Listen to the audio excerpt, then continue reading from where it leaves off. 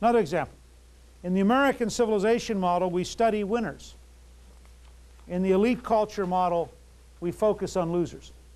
Now, I'll give you, again, if you wanted to have, for a schoolroom, if you were teaching a course and had the time to do it, go look at the sports page for any 4 days, and then go look at the front page. Look at the extraordinary cultural difference. Sports pages are about winning. Interview with the best coach. Interview with the most successful player. Interview with the Heisman Trophy winner. What does it take to be a winner? You know, if the sports page was like the front page, interview with the worst coach in America, the trauma of never winning, the psychological sense of loneliness of the long-time loser, the victimization of the weakest team in the league. I mean, literally, take the two sets of articles, put them up side by side, and look at the code words in the analytical framework. The front page is about losing, and the focus is on victims. The sports page is about winning, and the focus is on success. And it's a radical difference. Now, the other difference, of course, is that the sports page is also about hometown teams who you're loyal to no matter what they're doing. But then it's the loyalty that's the reward. These are our guys, or these are our girls. These folks are out there, you know, who cares? As long as it's our hometown high school team, we're rooting for them no matter. But that's good, too, because it teaches a different set of strengths, which is bonding and loyalty and a sense of togetherness. And then apply that to the way we treat city government. I talked this week with a guy in a major city, as a major manufacturer, who'd been working to help his city and finally got so mad he went to the local newspaper, saw the publisher and said, "Why are you doing more each morning to destroy the city than I'm able to do to rebuild it?" And he's now been asked to join the board of the newspaper because they were so shaken as he took them through story after story which focused on the negative. Let me give you another example. The American civilization strategy would review and encourage success, whereas the elite culture strategy restricts, undermines, and takes from success to give to losers. So when we hear talk about class warfare, taxing the rich, just think about the psychological implications behind that kind of rhetoric. Now, I'll get one that's really controversial. The American civilization model would award for merit. The elite culture would award based on quotas. We want to know, what have you achieved? They want to know, who was your grandmother? That, by the way, is one of the most powerful cultural problems in American civilization. Which matters? Do you matter, or does your group matter? Does your future matter and your effort matter, or does your past matter? Because remember, if you reward somebody, you punish somebody else. So you're now using the state to pick winners and losers based on a particular formula which has nothing to do with you as an individual. It's a very profound question about the nature of America and very antithetical to American civilization's core values. Another example, at the projects level. I'm going to talk briefly about earning by learning versus applying for a set-aside. We designed earning by learning about 7 years ago at West Georgia College with Dr. Mel Steele. We go into public housing projects for second and third graders. We pay them $2 a book for every book they read in the summertime. And we lay out a framework. We use adult volunteers in public libraries. Now, if I can here for a second, notice the model.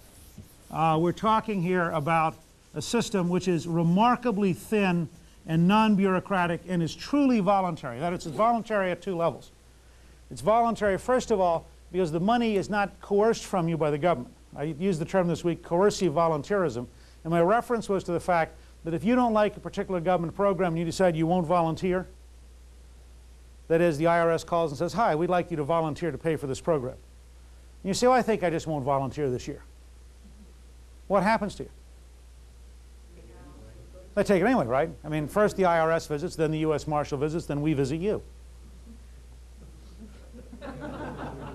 I mean, is that not right? I mean, look, part of what I'm trying to do, I know it gets me in trouble sometimes with the elite media, but part of what I'm trying to do here is cut down through all the baloney to get to the core underlying realities.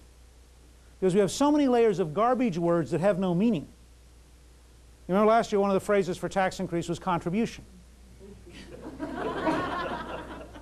Now that can only make sense in a culture in which words live, and I'm a very big fan, if you've never read it, of George Orwell's work on politics in the English language. It's a short essay, the essence of which is words have meaning. And when I read it, I read it 15 years ago, I was just blown apart by it because I suddenly realized, if you're going to talk about volunteers, they should actually volunteer. If they're being paid, they're not volunteers, not in the classic sense. They're government employees. If you're being paid with a charitable contribution, it's a voluntary donation. If you're being paid with government money, it was coerced from someone. It's the nature of government. Government, and in fact, there's a quote from Washington, that government is about power. And so you better think through the power you're giving somebody else to say to you, you will give me this money. Now what we do with earning by learning is very simple and very different from the welfare state model. First of all, we use volunteer adults, no money.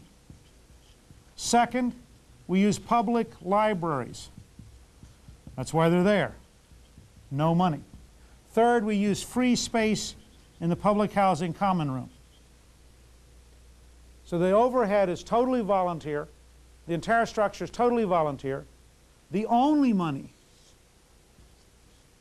goes to the kids.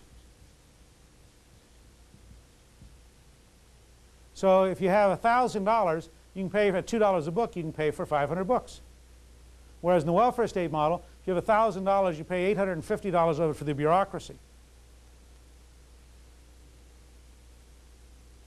Totally different model. But there's a second part.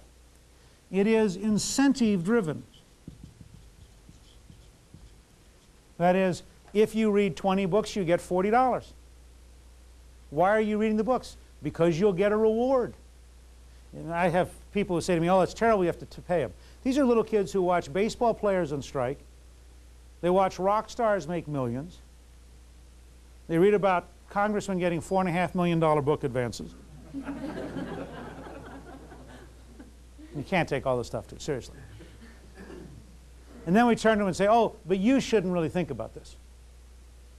What nonsense. I mean, we live in a society where the only way they can make money right now is to be a pimp, a prostitute, or a drug dealer. It's illegal to go to work. They want some cash. They live by definition in a public housing project. Nobody around them reads. They have a broken home. Nobody's there nurturing them. And we walk in and we say, hi, we'll actually give you the money if you'll earn it. Because now it's your money. Then they get to spend it. Most of them, we've done it for 7 years in 17 different states by now, most of them spend it on clothing. But the important thing is it's theirs by right because they've earned it. So we're teaching them to earn. And we're teaching them that honest work leads to honest pay. And we're connecting them with an adult who cares, which may be the first adult they've ever seen who cares. We had one young child in Jonesboro, Georgia, who had very, very bad teeth deformation, who was our best reader that year. He was in the 5th grade. We let him in because he was so lonely and so isolated that they made the local voluntary decision to let him in and break the rules. At the end of the summer, 2 orthodontists took him under their care and gave him 2 years of free care and changed his entire life. All of it done for free.